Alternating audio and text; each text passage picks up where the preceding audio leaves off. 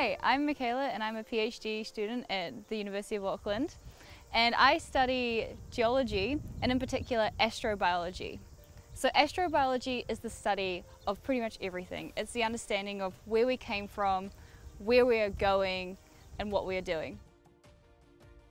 It's really important to study astrobiology to ensure a sustainable future, because it wasn't until we went out into space that we realized how fragile our environment is.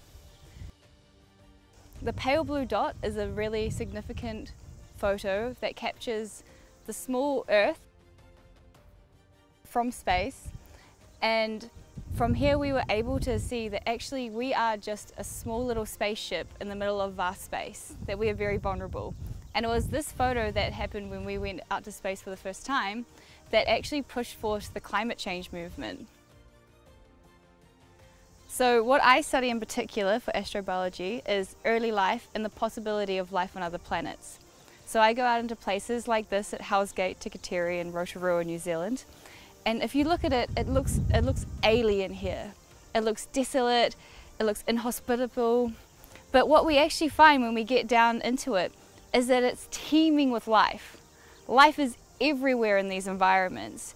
And these are in the form of these things called microbes, which are really minuscule single-celled organisms. And they're called extremophiles, which means that they're extreme loving. They love this extreme environment. And what's really interesting about those is that these are the first organisms that were around when before we were even existed. It's really important to study these organisms because it shows us what type of environments that life can form in. And what we're realizing is that life forms everywhere. And on Earth we've got life in all different temperatures, all different pHs, all these different harsh chemical environments.